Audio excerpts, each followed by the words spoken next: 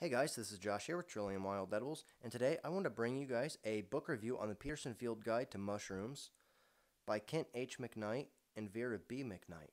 This is a really good book on the subject of wild mushrooms, and it does have some flaws, and in this book review we're going to go over some of the good things about this book, and then some of the bad things about this book.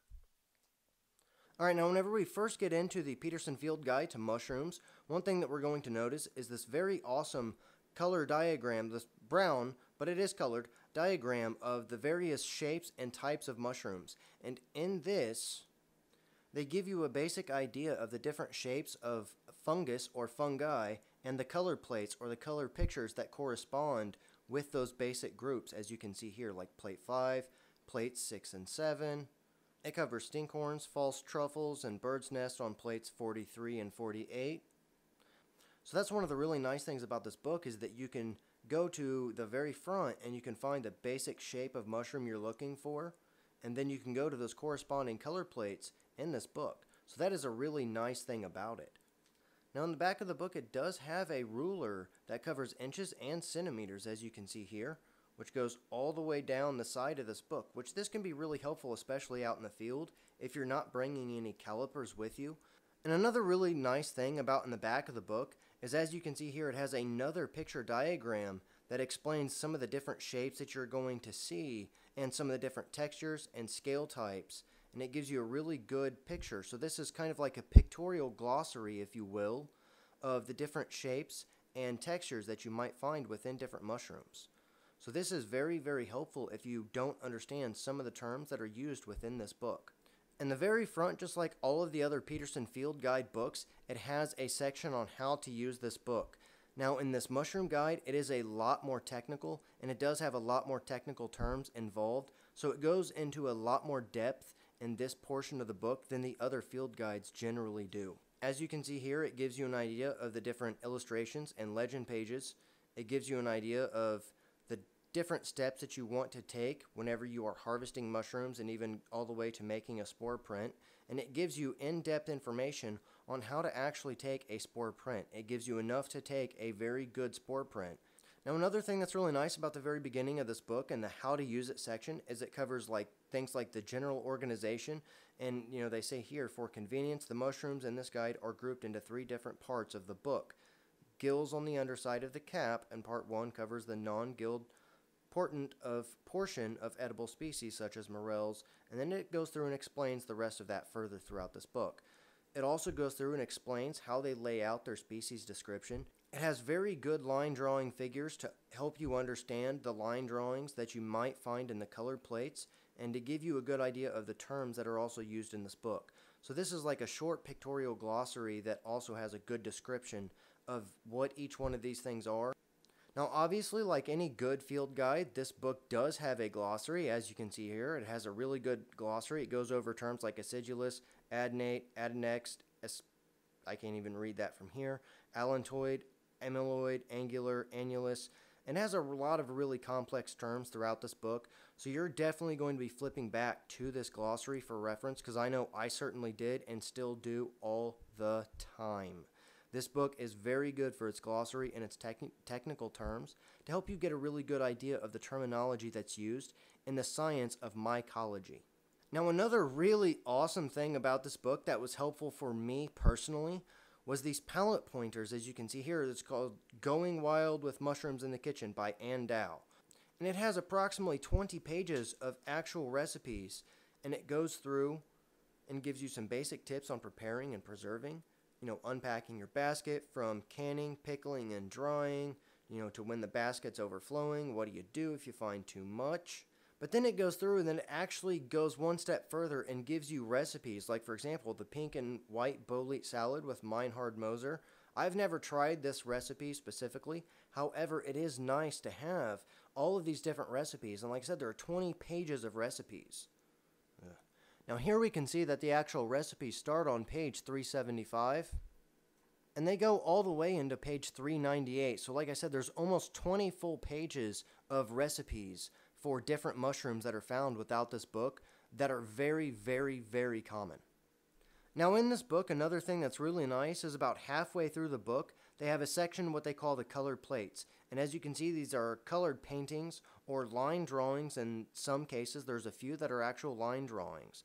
But there are over 700 of these. So most of the mushrooms are in the colored plates. However, not all of the mushrooms are, because there are over 1,000 different species that are covered in this book. But like I said, not all of them are in these colored pictures. So there isn't something that's going to be an accurate representation of every mushroom that you're going to find. And then now, unfortunately though, once you get towards the back of the color plate pictures, the color part is absolutely removed. This is silly. I don't know why they did it this way, but they did. So a lot of the puffballs in the back of the color plate section are, as you can see, in black and white. So that's kind of an issue. You know, I don't know why they went from color to black and white. Maybe money was an issue for the publisher. I have no clue why they did that, but they did. So that's something to keep in mind, is that the colored plates aren't full color for a few of the last plates. Now, whenever we get into the actual descriptions of the mushrooms, you can see that they're very, very in-depth. It also gives you a common name, which it explains in the very front of the book how they come up with the common names of some of these mushrooms, but it also gives you the Latin or the scientific name, and then over here in bold, next to each mushroom, if there is a corresponding colored plate, you'll see this PL.2, and that means plate 2.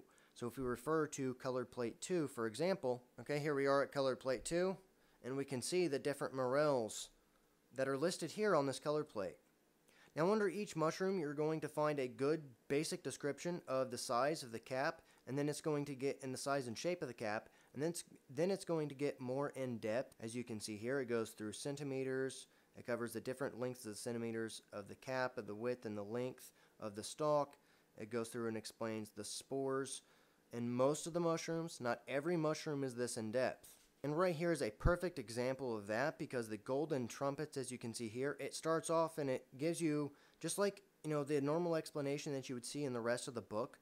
However, whenever you see, you know, colored plate 20, and we're sitting here and we're reading this, and it says becoming broadly convex or nearly flat, we flip the page to read it because there's a semicolon, and next thing we know, we have an absolute blank page, and then another one. So there are some mushrooms that are completely inaccurate because it's missing it. It's just missing pages in the middle of the book for no damn reason. Excuse my language there, but there is no reason for this. And this is one of the biggest problems I've had with this book, is there have been a few times that mushrooms I've been wanting to identify, the description is incomplete.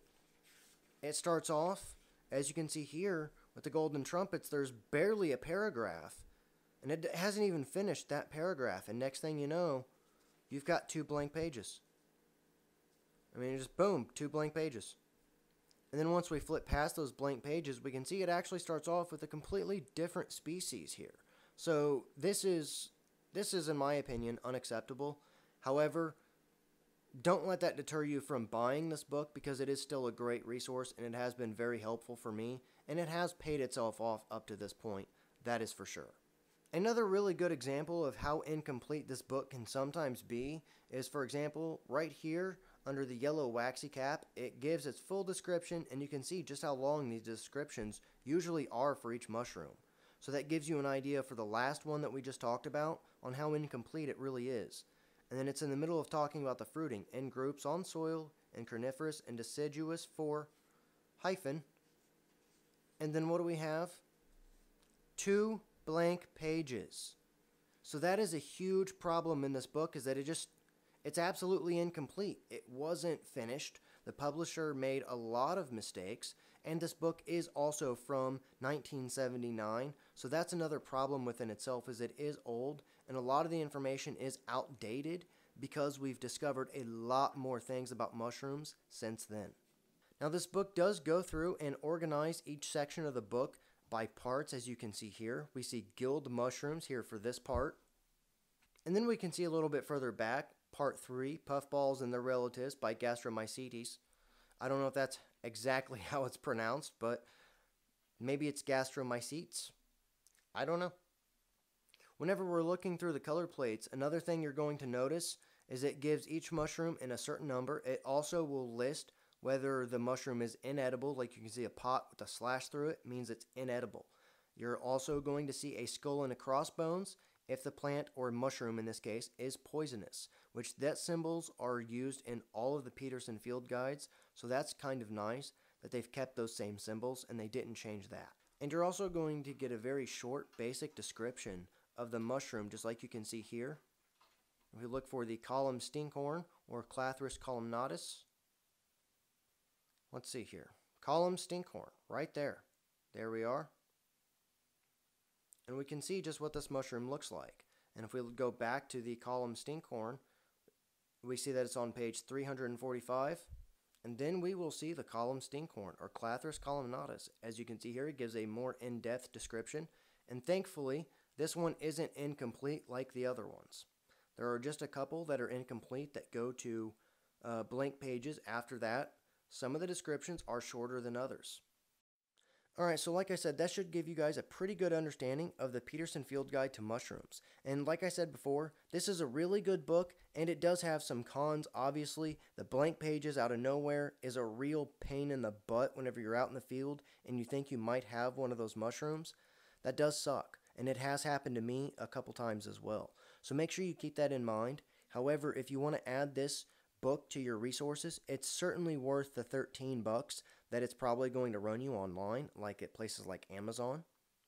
So I do very highly recommend this book. It is certainly, like I said, worth the $13 to $14 that it's probably going to cost you online at places like Amazon. It may run you all the way up to $20 at like a local bookstore, like your local Barnes & Noble. However, this book has paid itself off just for helping me to identify edible mushrooms like oysters and make sure that I know exactly what I'm harvesting, or hen of the woods and chicken of the woods especially, chanterelles, and to not confuse jack-o'-lanterns, because this book does cover a lot of poisonous mushrooms, so you can get a really good idea of toxic lookalikes and related species just by looking through this book. So I thank you guys for watching this video. I hope you enjoyed it, and I hope you learned something. If you want to learn more about edible or medicinal plants, make sure to subscribe.